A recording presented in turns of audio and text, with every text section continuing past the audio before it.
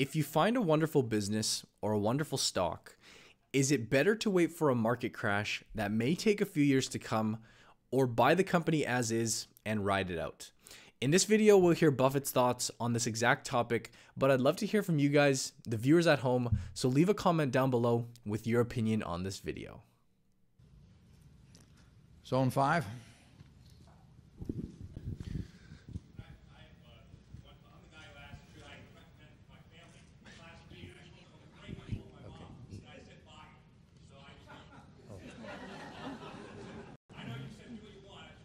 Well, you did what you wanted. I mean, you followed my advice.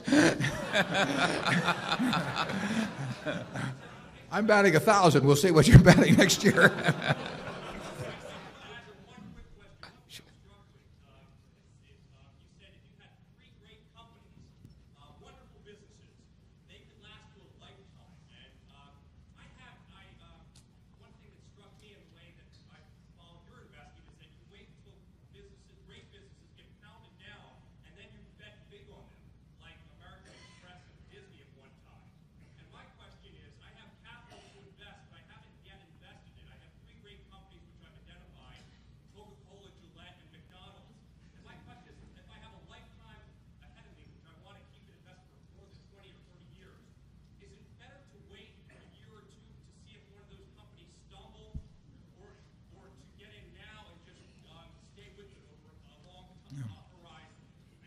Yeah. Well, I won't comment on the 3 companies that you've named, but in general terms, unless you find the prices of a great company really offensive, if you feel you've identified it, and by definition, a great company is one that's going to remain great for 30 years. If it's going to be a great company for 3 years, it ain't a great company. I mean, so you really want to go along with the idea of something that if you were going to take a trip for 20 years, you wouldn't feel bad leaving the money in with no orders with your broker and no power of attorney or anything, and you just go on the trip and you come back and it's going to be a terribly strong company.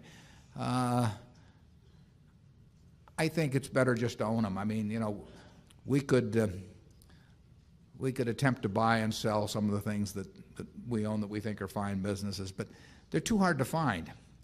I mean, we found See's Candy in 1972, where we find here and there we get the opportunity to do something, but they're too hard to find. So to sit there and hope that you buy them in the throes of some panic, that you sort of take the attitude of a mortician, waiting for a flu epidemic or something. I mean, I'm not sure that.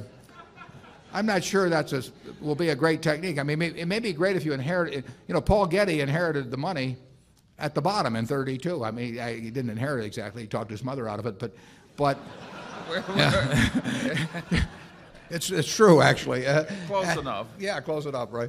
But he benefited enormously by having access to a lot of cash in the early 30s that he didn't have access to in the late 20s, and so you can get some accidents like that, but that's a lot to count on. And if you start with the Dow at X and you think it's too high, when it goes to 90% of X, do you buy? Well, if it does and it goes to 50% of X, it gets you never get the benefit of those extremes anyway, unless you just come into some accidental sum of money at some time. So I think the main thing to do is find wonderful businesses. Is Phil Carre here? We got the world. Yeah, there's the hero of investing. Phil, would you stand up? Phil is 99. He wrote a book on investing in 1924.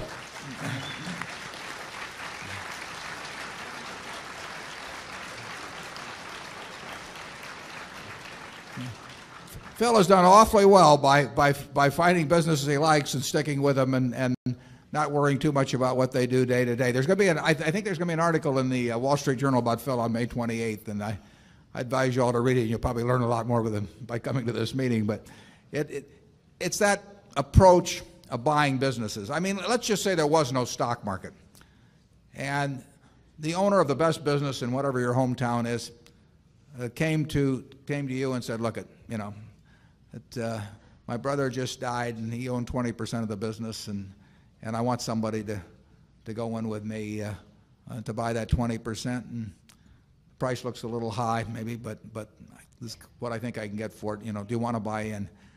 I think if you like the business and you like the person who's coming to you, and the price sounds reasonable, and you really know the business, I think probably the thing to do is to take it, and don't worry about how it's quoted. And it won't be quoted tomorrow or next week or next month.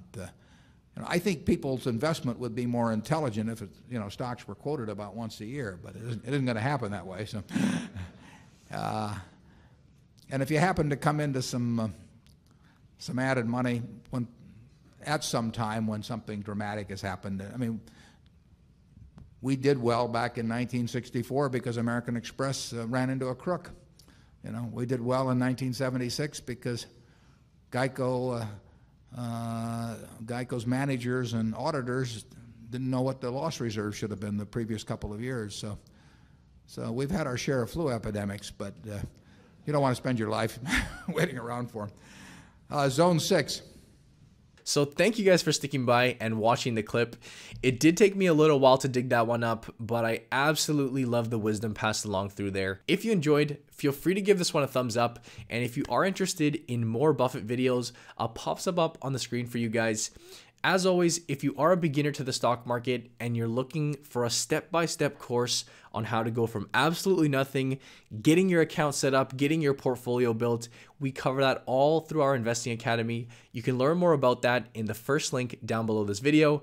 But as always, I thank you guys for watching. I hope you enjoyed, and I'll see you in the next video.